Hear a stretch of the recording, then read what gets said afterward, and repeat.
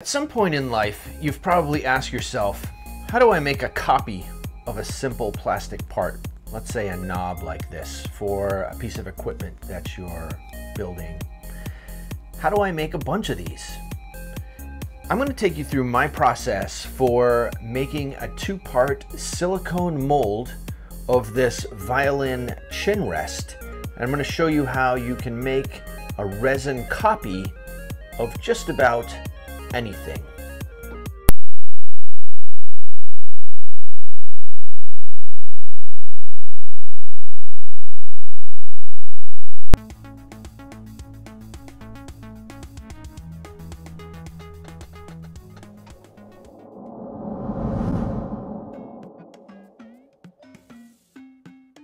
This is a random violin chin rest that they apparently don't make anymore. This is a pre-made wooden mold box, and these are going to be the bases that the violin chin rest is connected to inside the mold box. I'm going to scan the chin rest on my flatbed scanner.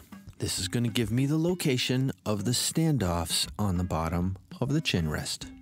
I'm going to copy the location of those standoffs, and I'm going to cut a paper pattern with my laser of the exact location of those standoffs.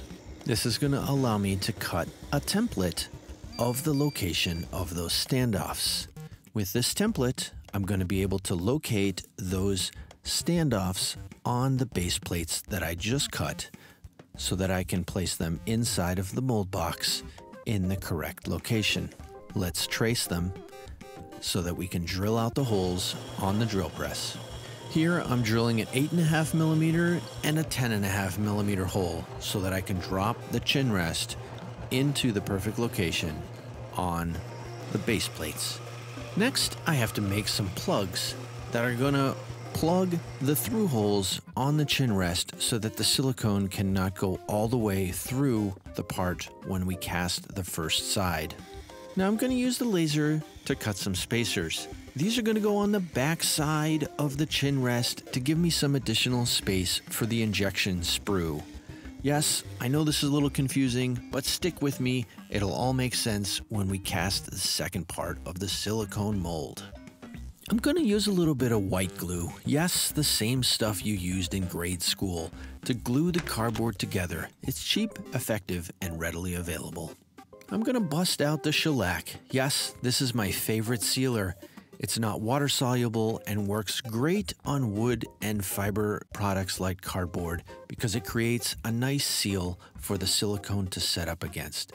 Let's use some more of that white PVA school glue to glue our part down. It's a non-destructive glue, easily removable, but just strong enough to hold the part in place during the casting process. Let's take those spacers and glue those down to our base as well in the back of the chin rest. Let's apply a little bit more shellac to the cardboard spacers so we can seal those up as well. I'm applying some of Chavant's non-sulfur-based modeling clay here, and this is to seal up the gap between the part and the spacers in the back. I heat the clay up so that it becomes soft and pliable and I can easily form it. Once it's cooled, I can go back with some simple wooden and plastic tools and carve it and sculpt it into the shape that I want.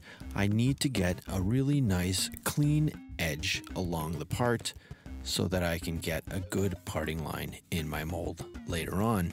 It's important that you use a non-sulfur-based clay so that the silicone can cure inside the mold. The last thing you want is to do all this work and then not have your silicone set up because it's having problems against the clay.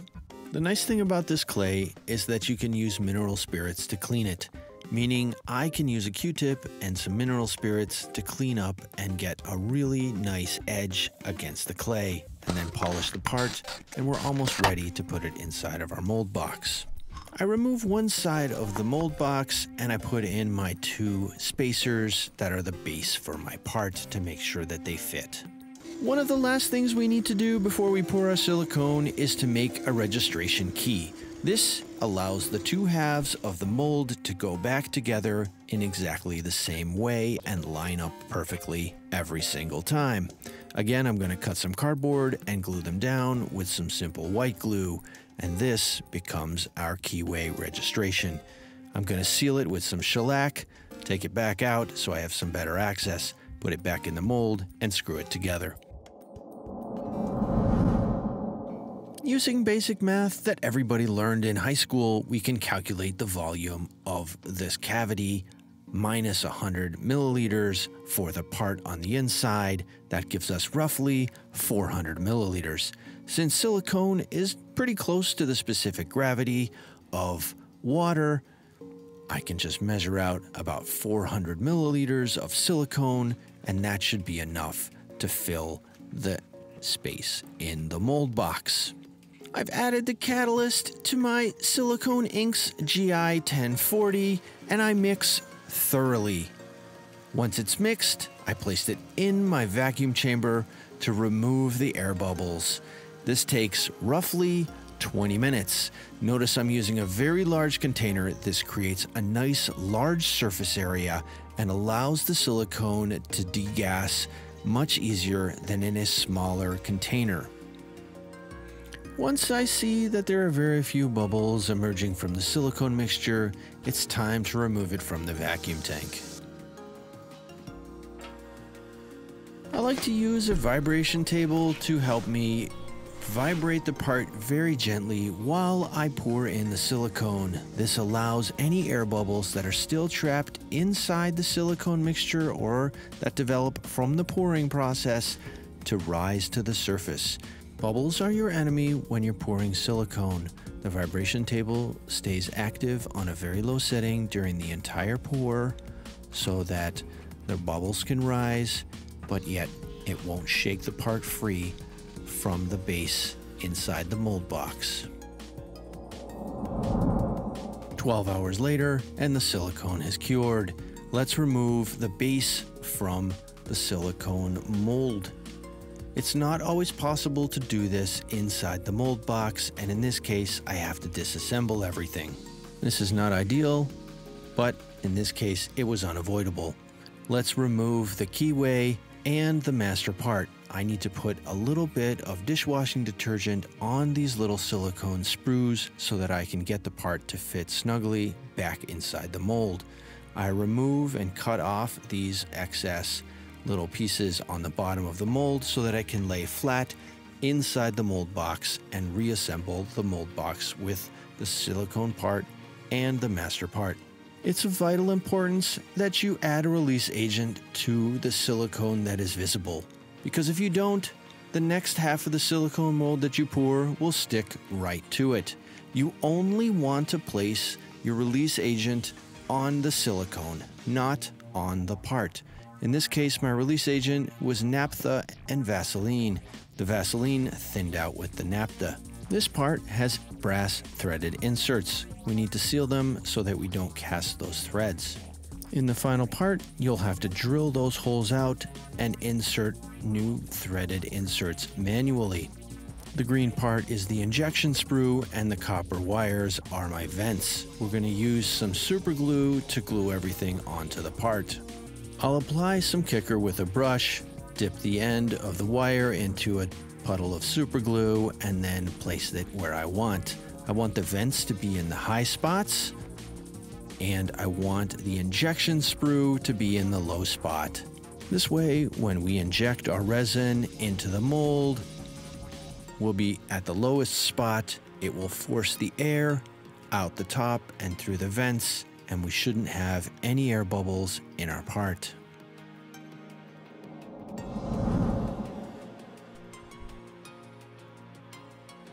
It's time for more math so you can calculate the volume and the amount of silicone that is needed.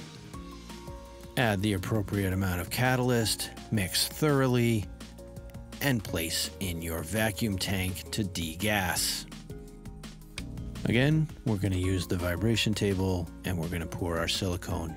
Notice when I pour the silicone, I pour it in one spot. This allows the silicone to flow out and not have any air bubbles trapped in between the part and the silicone. Bubbles are your enemy when you're pouring silicone. Let's take the finished mold out of the mold box.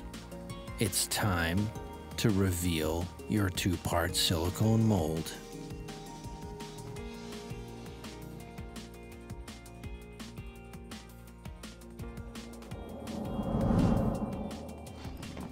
I need to make black parts.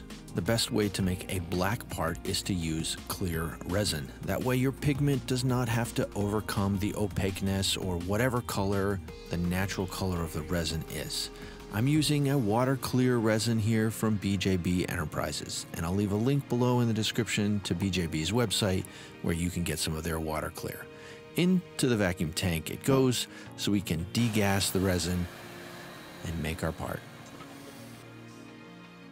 I'm gonna let gravity do the work. Since our pour sprue is at the low point and our vents are at the high point, gravity will do all the work here. I cut off a syringe and use that as a makeshift funnel. You'll see the resin start to weep out of the vent holes. Into the pressure tank it goes, and it cures at 60 psi, so that if there are any bubbles in there, they get crushed down and you get a perfect part. All that remains is to remove the part from the silicone mold. You now have all the information that you need to make a copy of any sort of a simple molded part.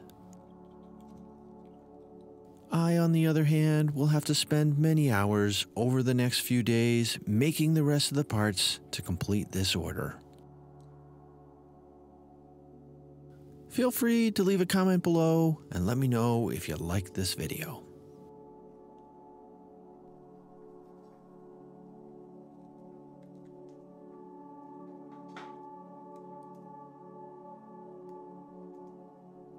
Make sure you give the video a thumbs up and don't forget to subscribe if you haven't already done so. Make sure to hit the bell so you get notifications every time I have a new video. Also, don't forget to follow me on social media. I'm on Facebook, Instagram, and Twitter. Links in the description below and on the channel page.